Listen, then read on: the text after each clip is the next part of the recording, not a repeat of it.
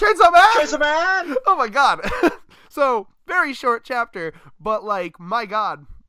Like, probably the hardest I've laughed at a manga chapter in a long time. Power, wow. Yeah. Why don't you start, David? Power, what the fuck? Oh my god. She just, wow. Gets behind the wheel, immediately kills a dude, and Denji. Oh yeah. So Oh. let me I just want to read exactly, like, this author has such a good way of like doing dialogue. Like, it's just, they talk so, like, it's actually the reverse of like my problem with Promised Neverland is like they always feel like they talk like robots to me. Like, it's like someone typed like some dialogue in Microsoft Sam, like, the next objective to go to is this, and it's lifeless. There's no character there, you know. And I could see how like an author that isn't as good as that kind of thing would be like, yeah, obviously they're just saying what the plot needs them to say. But like in Chainsaw Man, you get chapters like this where you have them saying shit like, I'm scrolling to it now. Yeah, it's like, is this your car? I'm trying to find it. Yeah, she just walks in like, this looks like my car. Isn't this my car? 'Tis mine. Yeah. Like, there's no. So dumb. Like, and it's just manga, so you can't really tell the cadence or the sarcasm, but it's written so well that you can hear it in your head how it's said. Like, really, is this your car? I don't know. Kind of looks like my car. You know, Power, the one that definitely wouldn't own a car because she has the IQ of like a cat. Yeah. Oh my god. And then and I just thought, and it's so beautiful because I just thought it was just a dumb little comedic moment. And then they're just talking, and then all of a sudden, bam, they're hit by a car. Literally killing. Oh my god. See, I'll be honest, I know that, you know, their whole thing was, we're immortal, we can't die, but like part of me was like until the chapter was done, I was like, what if they just defeated one of them? Like if that was how they actually defeated one of them, like, we got it! One down! One down! It's like, I'm sure I've seen some other show with this kind of plot element, but like, you know, there's like a group of assassins coming at them, and they're professionals, but like one character is just so fucking stupid that like their stupidity is just unpredictable. Like, we'll beat them with our sheer stupidity. Yeah. Because this guy definitely didn't fucking expect that. Because again, his disguise was perfect. No one expected it. No one. So like, you literally cannot plan for this. He came in, his disguise was in, he was ready. He had the whole like, I know I should be in the hospital, but I want to fight to avenge my friends. Oh my god. Everything's going perfect. And then just sheer stupidity. So dumb.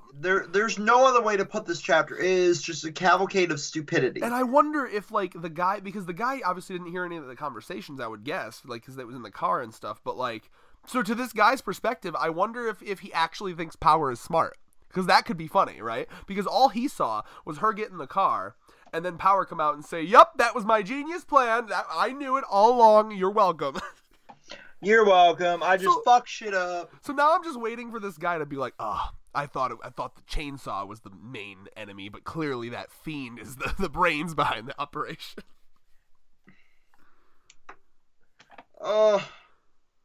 It's so... You remember that fucking scene in Adventure Time where Marceline's dad is fucking like sucking up souls, and then he gets to Gunter, the fucking penguin, and he's just like, clearly you are the most dangerous evil being I've ever encountered, and it's just like Gunter's unblinking face, the penguin. I just want a similar scene where like it's this guy and he's like confronting Power, and he's like, clearly you're the most intelligent being here, and then it's just like her drooling. Yeah. She's just like eating a sock. I'm trying to find that clip there. And Denji's like, don't eat that sock specifically. No reason. Pick up on the joke. Stomping on and sucking their soul. Stomping on and soul. Yep. That episode. That's a good episode. It also, is. Did you catch my cum sock joke? I heard it and I did not want to acknowledge it. And then Power. Oh god, this is the beginning of a hentai. Actually, I'm very good at writing these. Like, think about it. She's eating a sock for some reason. It ends up being a cum sock, And then for some reason, You and Fuya just need to get together, make a dojin, and get it over Fuya, with. I believe, is a retired hentai artist. Like every time I request something from him, he avoids it. So he's either a fraud or he doesn't feel like doing it. I'm messing with you, Fuya. There's like a fucking conspiracy. He like killed the real Fuya and took his channel over. Like it's just like it reminds me of I actually just finished Gravity Falls, and like he took the spoilers for Gravity Falls, by the way. He took the house of his like actually smart brother. So like he was just like pretending to be him by like look at this sciencey do-had. Like it's just Fuya's just like reposting old hentai that he drew but like cut up and snipped up. Like they'll never know I've lost my ability to draw hentai. Oh, beautiful, beautiful fanfic you wrote there. Yep. Fuya's a hentai artist we know, by the way. Check him out on Twitter. Fuya. It'll come up. What was I gonna say? I've lost my train of thought. Oh yeah, no, I mean that's basically the whole chapter though. Like just poor fucking 7 minutes. What Konabi or Kona? I can never pronounce it. Konabi, sure. Knife Girl. She is just a punching bag in this series, and she's so wholesome because she's just like, "Yep, I bought the car with my money so I can finally chauffeur my family around." Because I don't remember much about her family, but I assume they're like all really, really dependent on her, and it's just one of those like, yeah, I make all the money for the family, and I eat like on the dollar menu of McDonald's, and I get like 1 Egg McMuffin a day, so they can live. Well, she either stays in the agency or becomes a whore. Your choice. I wasn't gonna go there. All right. I mean, that's confirmed. What, really? Yes. Oh God, I need to reread the series. See, once the volumes come out, that's when I'll be rereading this series. You waste the $0 because you have the free membership because you're a broke bitch. I'm not that broke. I just prefer physical. But yeah, And no, then- literally beyond them hitting Denji and the other guy with the car, it's just the end scene where he basically just gets a new disguise and we back in. So I mean, this chapter, it's very funny because like it is probably the definition of a filler chapter, but it's the best chapter that I've read in a month. All right. Thoughts and predictions. What about you, dude? I'm scrolling through right now to make sure we didn't miss anything. So yeah, oh no, one other thing too is where right after she hits them, she's like, "Well, it's your car. It's not my fault." Yeah, she's just like, I was behind the wheel. She went But from it's this is my registered car to this is your car to just kidding. It's back to being my car and you're welcome. License and registrations, ma'am. Why are you driving this, poor waif's car and wrecking it into human beings? Jesus Christ. Oh yeah, no, we do have some other stuff. The Skin Devil. Sorry, what? Well, I mean, everybody wants perfect skin. That's half of my job's products. The Skin Devil's like a fucking villain in like a 90s Nickelodeon show. Like, he'll give you acne and then you'll be bullied. You'll never surpass the fucking age devil. Remember when you were a teenager and your worst day was a bad zit, and now your worst day is getting fired from a job and wondering what you're gonna do for rent.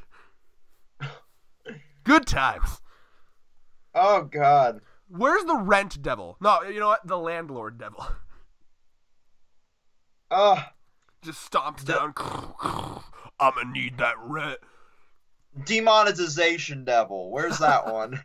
Haunting PewDiePie in his sleep. What if PewDiePie made a contract with the demonetization devil, and that's why he's still rich? Oh God. Plot twist. Bro. I'm sorry, if this author doesn't do that at some point, like, I need a YouTuber in this. Like, have you read any of the Fairy Tail author's new series? I believe it's called Eden Zero. I'm not. Literally, the main character is a YouTuber. But they call it, I believe they call it a B-cuber. And it's because, like, their computers are, like, cubes or something, and, like, they upload, like, the internet is housed on these, like, cubes, and it's all cube-based. But, like, yeah, no, she's literally, like, vlogging on different planets and shit, and it's like, oh, this'll be a fun vlog, and then her, like, Because for some reason the author seems to want to put that cat in every fucking series he does. Happy's back, but he's like a robot mech thing that helps her film her vlogs. It's weird. Again, I'm sorry, what? Oh, she's also like classic. Like we're talking like he really does make fun of the vlog shit. Like she's doing that whole like, let me wear this low cut thing for this, get more clickbait views, and like, ooh, is that a dead guy over there? She Logan Pauls it. Have they filmed in the Suicide Forest yet? Better. They've.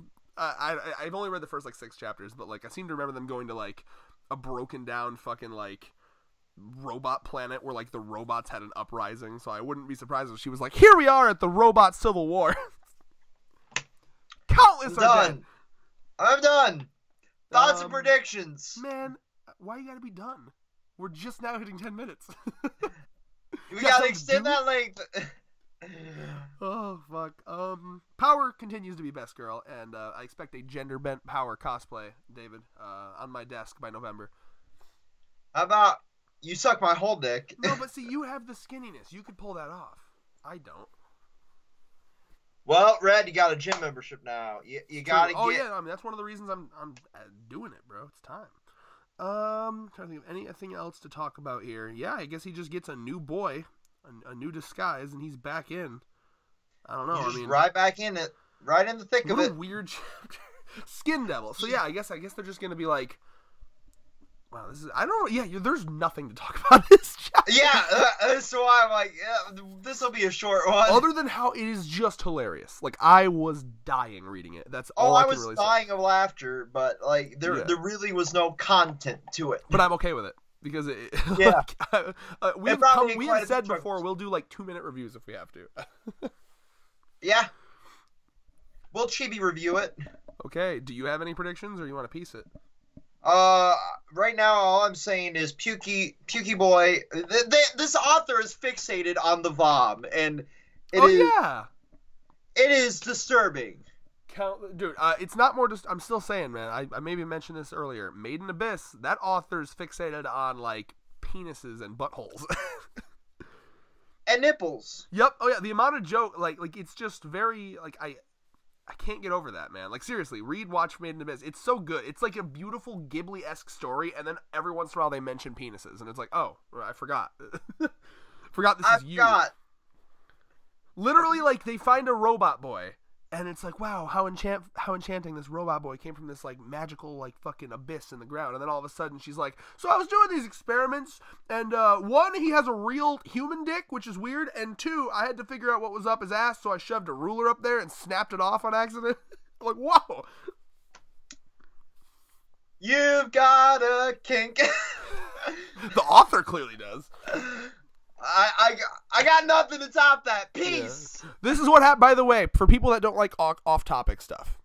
This is what we got to do it. Think this is a podcast first. Think of this as the Controlled Chaos podcast first, with a loose, we have a thing to talk about, and then we'll branch off from there if we run out of things to talk about. That's what this is. That's what this is. Make use of the double tap feature on the side of the video to skip 10 seconds if you have a fucking problem with it. Peace.